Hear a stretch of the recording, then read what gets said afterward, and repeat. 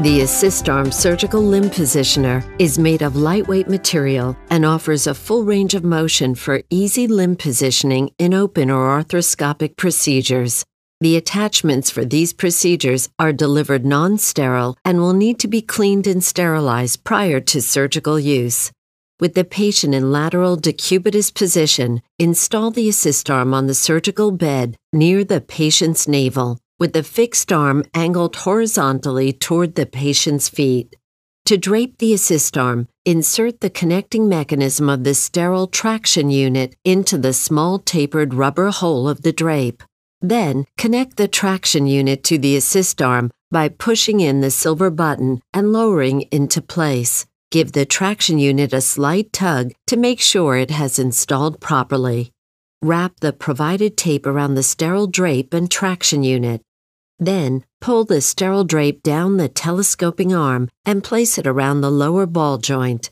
Place the provided sterile rubber bands around the telescoping arm to secure the drape to the positioner.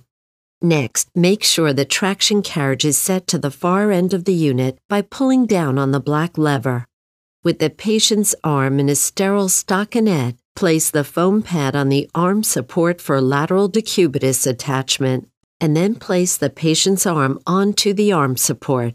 Use the provided sterile bandage to secure the arm to the arm support. Then insert it into the traction unit by pressing the traction unit button in and dropping the arm support into place. Give the arm support a slight tug to make sure it has installed properly. The patient's arm is now ready to be maneuvered where needed by the surgeon. Rotate the silver knob on the traction unit to apply traction to the patient's arm. Push and rotate the knob to release traction. For quick release of traction, pull down on the black latch beneath the knob. To rotate the patient's arm, lift up on the silver lever above the knob, rotate to the desired position, and release the lever to lock into place.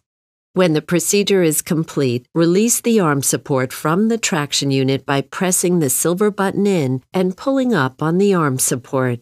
For more information, please consult the instructions for use.